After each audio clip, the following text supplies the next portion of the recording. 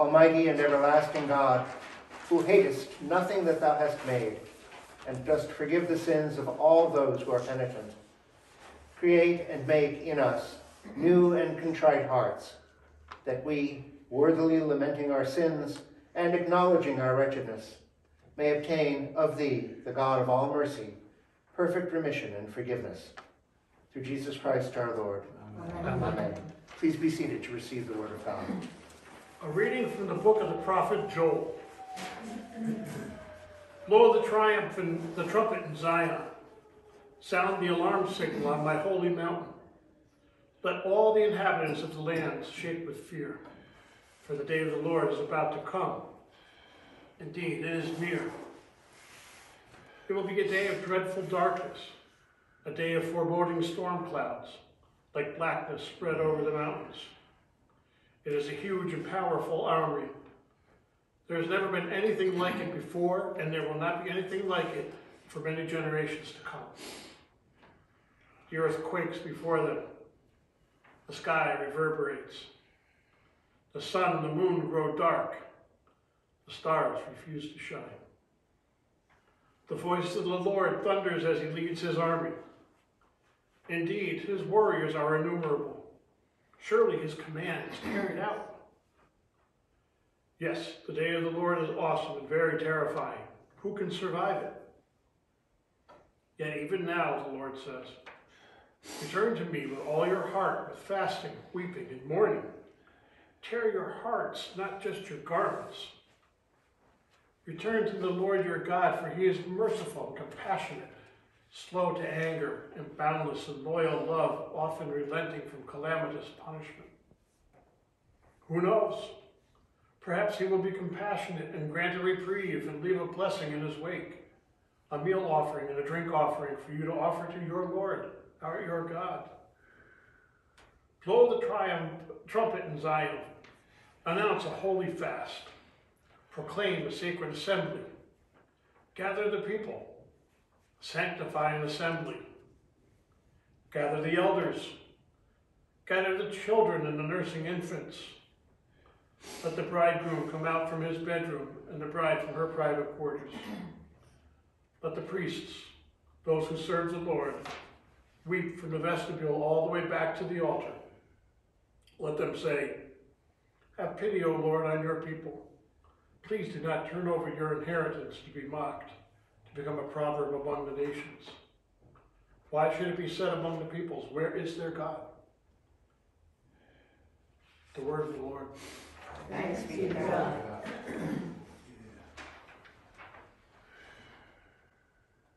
We will pray the psalm responsively by whole verse.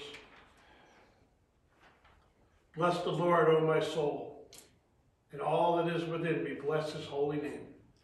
Bless the Lord, O my soul, and forget not all his benefits. He forgives all your sins and heals all your infirmities. He redeems your life from the grave and crowns you with mercy and loving kindness. He satisfies you with good things, and your youth is renewed like an eagle's. The Lord executes righteousness and judgment for all who are oppressed. He made his ways known to Moses and his works to the children of Israel. The Lord is full of compassion and mercy, slow to anger, and of great kindness. He will not always accuse us, nor will he keep his anger forever.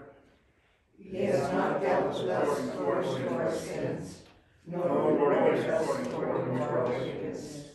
For as the heavens are high above the earth, so is his mercy great upon those who fear him. As far as the east is from the west, so far has he removed our sins from us.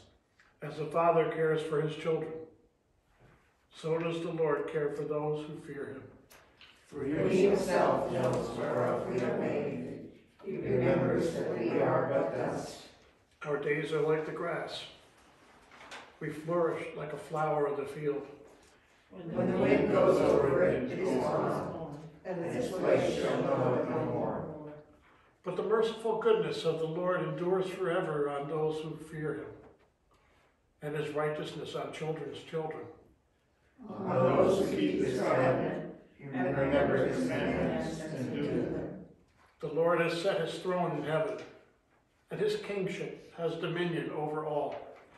Bless the Lord, O angels of his, you mighty ones who do his bidding, and hearken to the voice of his word. Bless the Lord, all you his hosts, you ministers of his who do his will. Bless the Lord, all you works of his, in all places of his dominion. Bless the Lord, O my soul.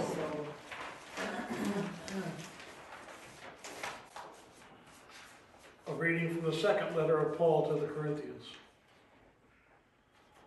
We are ambassadors for Christ, as though God were making his plea through us. We plead with you on Christ's behalf, be reconciled to God. God made the one who did not know sin to be sin for us, so that in him we would become the righteousness of God.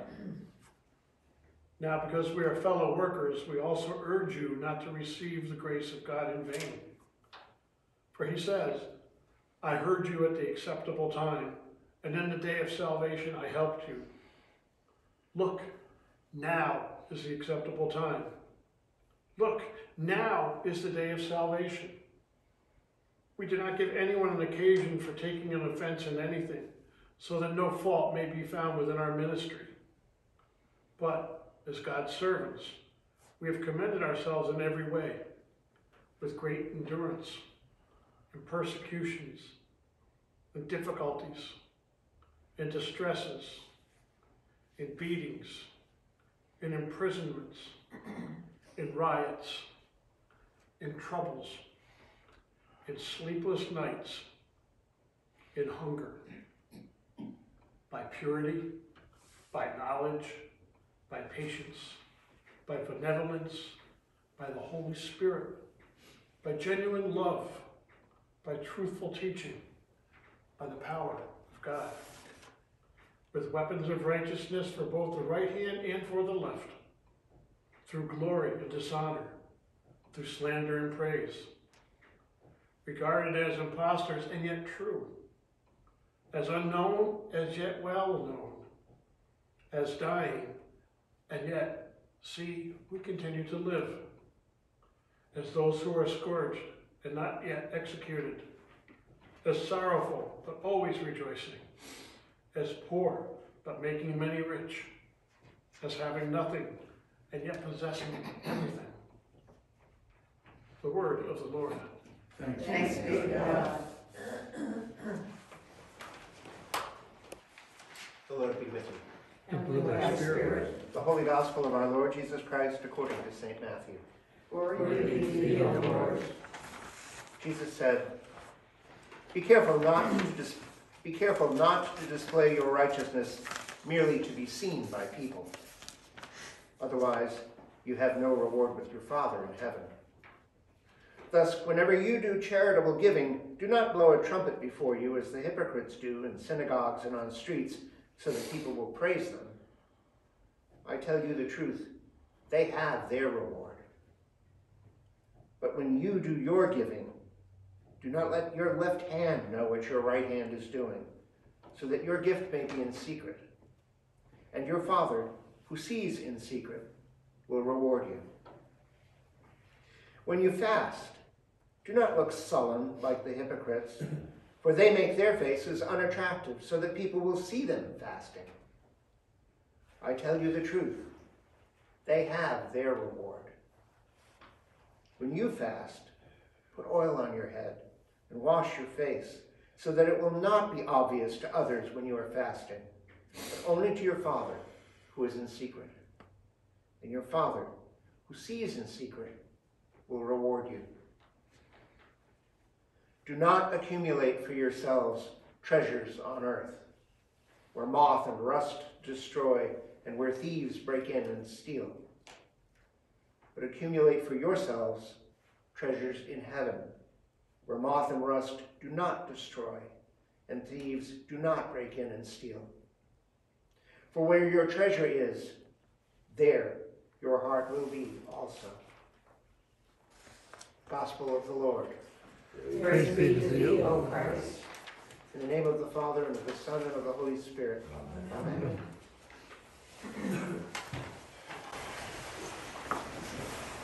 Today we have a little bit of an anomaly. Ash Wednesday is customarily taken by us to be the beginning of Lent. In fact, what we do today is a day of penitence. It is one of the two most strict days of penitence in the church calendar. Ash Wednesday and Good Friday are both days when we encourage the practice of fasting for those who are able to do it. At least fasting from food, if not from other things. But in fact, Lent doesn't begin until Sunday, so you still have a couple of days. But this is a time of the year when we prepare to enter Lent. This is the time of year when we get our things in order, so that when Lent begins on Sunday, we begin it well. And we are able to take full advantage of the blessings of our Lenten practices. Traditionally, the Lenten practices are prayer and fasting and almsgiving, or self-denial and almsgiving. But again, as Jesus says, these are not things that we do in order to earn credit, right? We don't get these things so that someone will give us credit for having done the right stuff. We're not doing this to pass a test. We're not doing this to get our ticket punched, to check off boxes on a to-do list.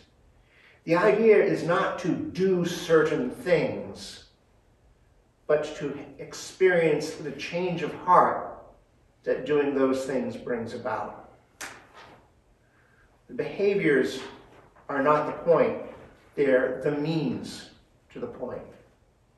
They're how we get to that renewal of heart and renewal of spirit. Prayers are the means. Fasting is the means. Almsgiving is the means to the end of becoming a changed person, of becoming more the person that we were always intended to be, members of God's household, the restoration of the human race to its proper place with regard to God. So the things that we do during Lent, they're not technologies, they're not ways, they're not sort of, life hacks that result in us being happier or being better people in the end. They're challenges. They're challenges to us to use our bodies and our resources and our time differently, so that we do become changed and different people. And we may actually fail. We may not succeed in the Lenten disciplines we undertake. How many people have, managed to stay faithful to their New Year's resolutions, right? We think of Lent as, well, what are you going to give up for Lent, right? And you think, well, if I can make it for 40 days without whatever it is I'm not going to indulge in, then after the 40 days are over, I can go back to indulging in it with renewed vigor and greater enjoyment. But that's not the point. The point is to become changed. It's not like, we're not trying to flip a switch. We're trying to be completely remade. It's a process of growth. It's a process of learning. And even if we fail, we still learn. And we come back and we repent and we begin again, over and over and over again.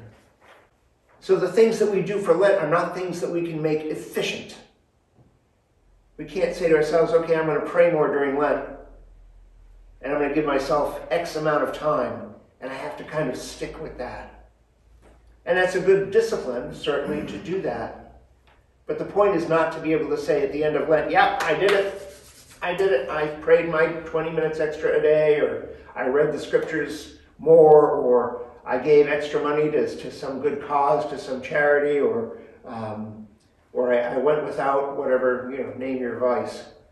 But it's not, the point is not to make it efficient. The point is to discover the ways in which we're tempted to slip back into our old ways of living and not go there. So there's no shoehorning this into an already busy life. The whole point is to carve out room in that life and throw away the stuff that used to occupy that space. whether that space is a space of time spent getting to know God and getting to be known by God, or whether that's time and space spent being better towards others, loving others better, taking time for them, making room for them in our lives, or whether it's what we do with our calendars and our checkbooks. It means getting rid of stuff, not temporarily, so that it can come back again with renewed vigor. Where Jesus talks about the demons that were cast out, right? When a demon is cast out, person's all clean, and the demon goes out and brings 7 worse than itself and brings them back in to a nicely swept, clean house. The whole point is not to go back. The point is to come out of this closer to being the kind of people God has created us and called us and invited us to be. It's an opportunity during Lent to experience the temptations that we will feel, the discomfort we will feel having given something up, or the discomfort we feel when we try to do more by way of love and service to others, or the discomfort we feel when we spend more time in prayer or the reading of Scripture. To recognize those as temptations and our need for the grace of God in order to become people who are not as uncomfortable as we used to be with those things. It's a challenge for us to reconsider our priorities on a permanent basis. Priorities for our spending, priorities for our time, priorities for our emotional commitments and our emotional reactions. It means not going back to business as usual, not going back to knee-jerk, habitual responses, but learning new habits, unlearning old ones and learning new ones. And that doesn't mean necessarily that you have to do a complete 180 in the course of 40 days. But there's a start. It's a start. You may not have to spend all of your time in church, but you may want to spend more of your time in church than you used to.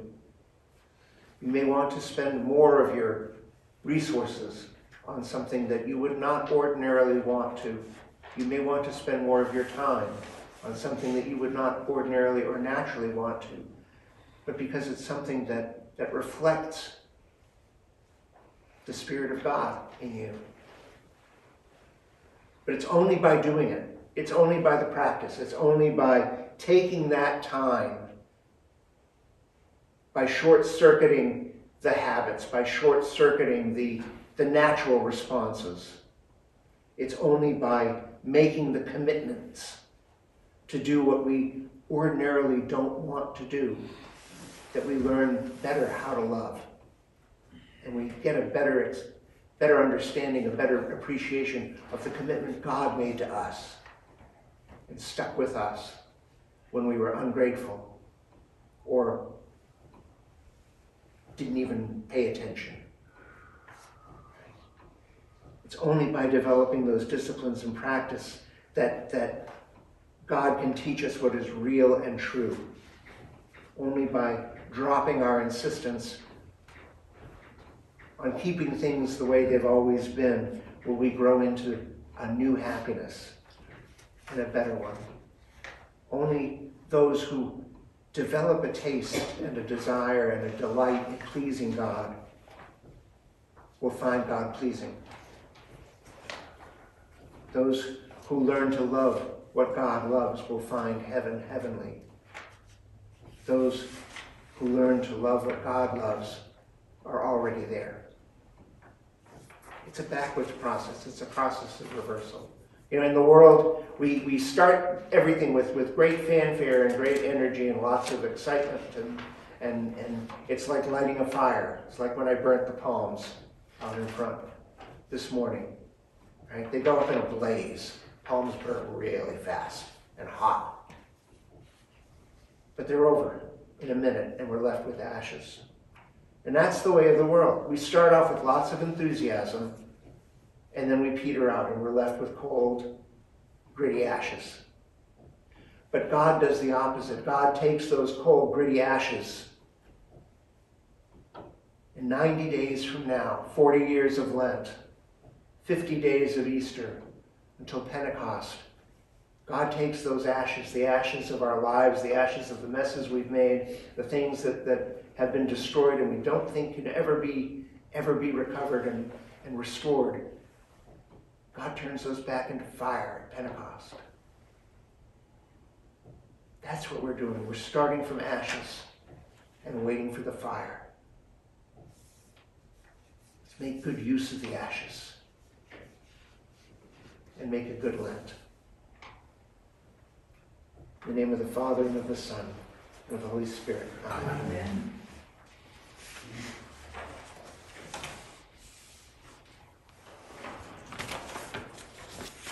Dear people of God, the first Christians observed with great devotion the days of our Lord's Passion and Resurrection, and it became the custom of the Church to prepare for them by a season of penitence and fasting. The season of Lent provided a time in which converts to the faith were prepared for holy baptism. It was also a time when those who, because of notorious sins, had been separated from the body of the faithful were reconciled by penitence and forgiveness and restored to the fellowship of the church. Thereby, the whole congregation was put in mind of the message of pardon and absolution set forth in the gospel of our Savior, and of the need which all Christians continually have to renew their repentance and faith. I invite you, therefore, in the name of the Church, to the observance of a Holy Lent, by self-examination and repentance, by prayer, fasting, and self-denial, and by reading and meditating on God's holy word. And to make a right beginning of repentance, and as a mark of our mortal nature, let us now kneel as you are able, bow, adopt some posture of penitence and humility before the Lord, our Maker and our Redeemer.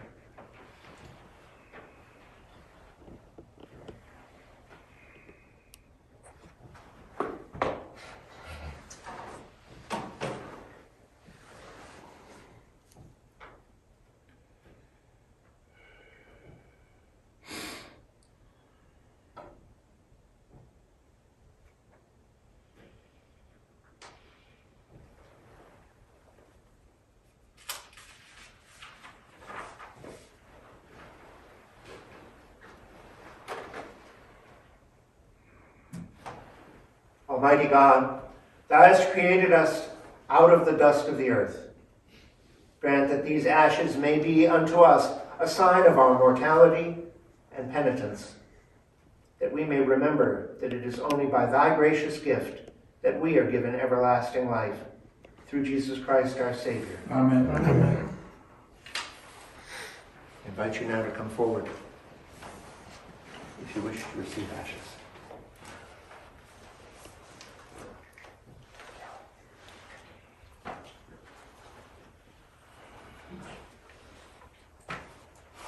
Remember that thou art dust, and unto dust shalt thou return.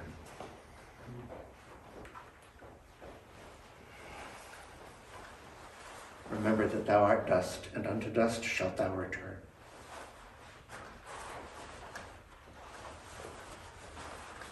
Remember that thou art dust, and unto dust shalt thou return.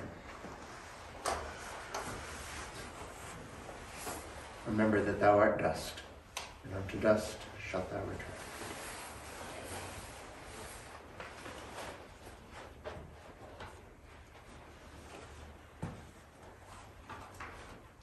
I want you to do me.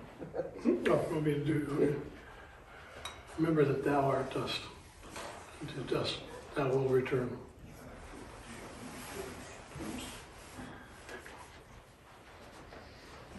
Remember that thou art dust, and unto dust shalt thou return.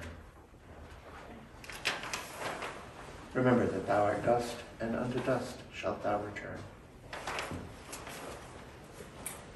Remember that thou art dust, and unto dust shalt thou return. Remember that thou art dust, and unto dust shalt thou return.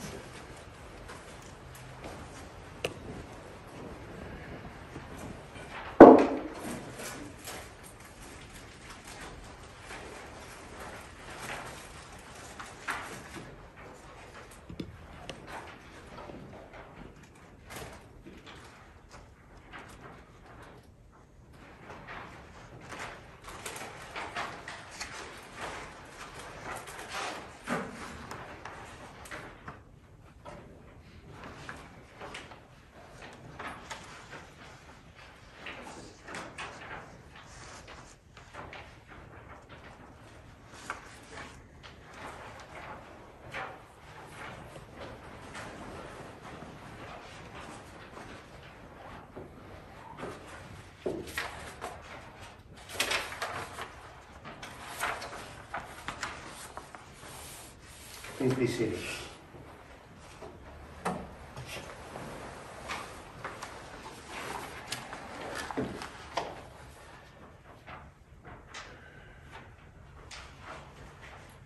Have mercy on me, O God, according to your loving kindness.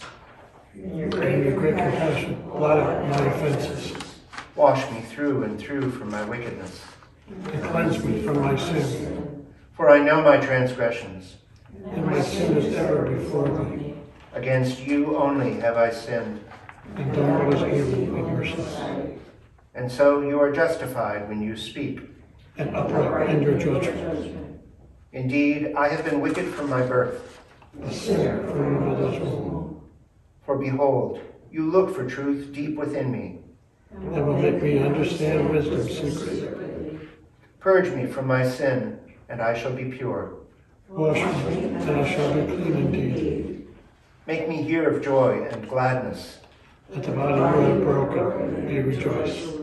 Hide your face from my sins. Blot all my wickedness.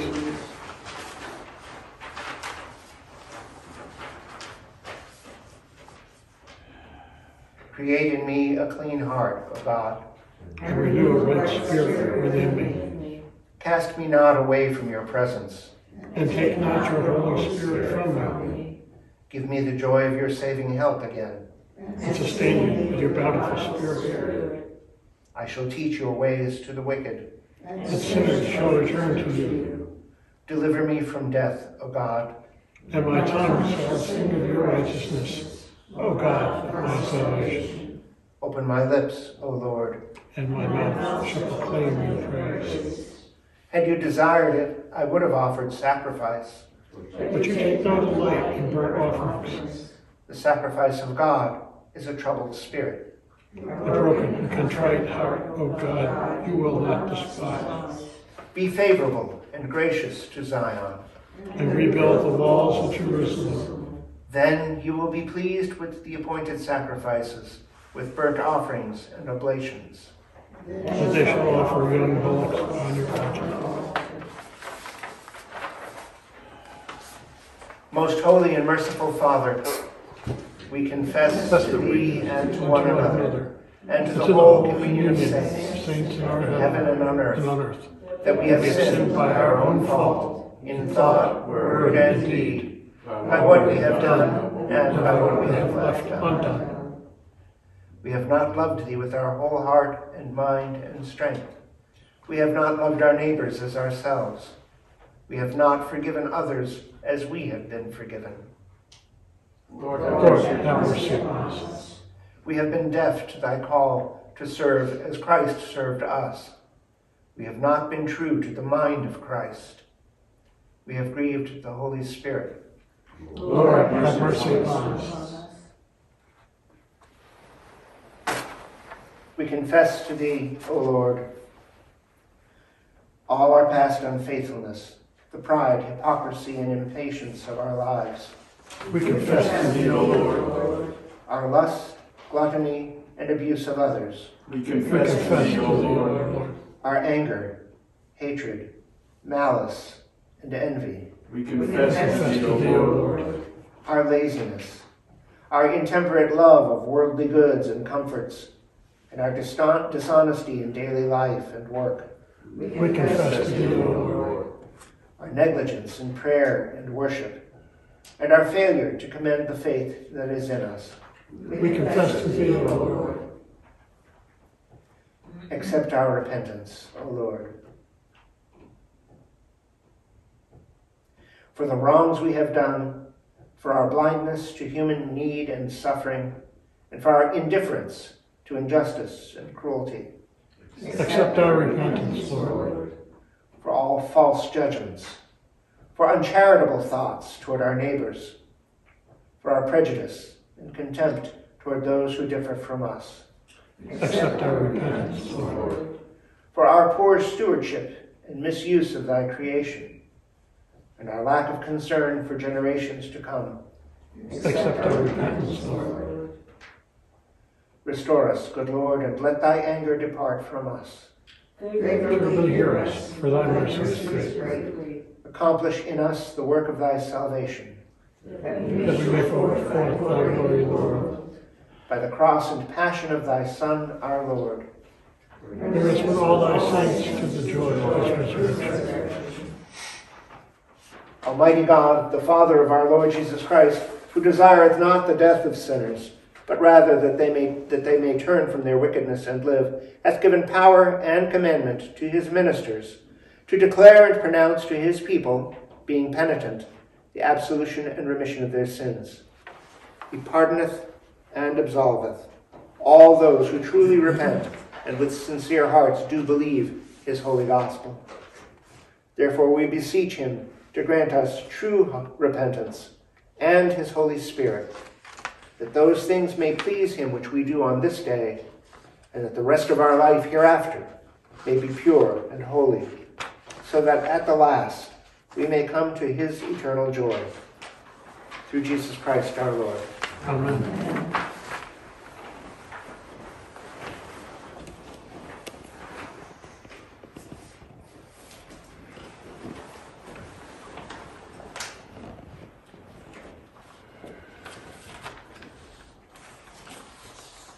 Peace of the Lord be always with you. We also with thee.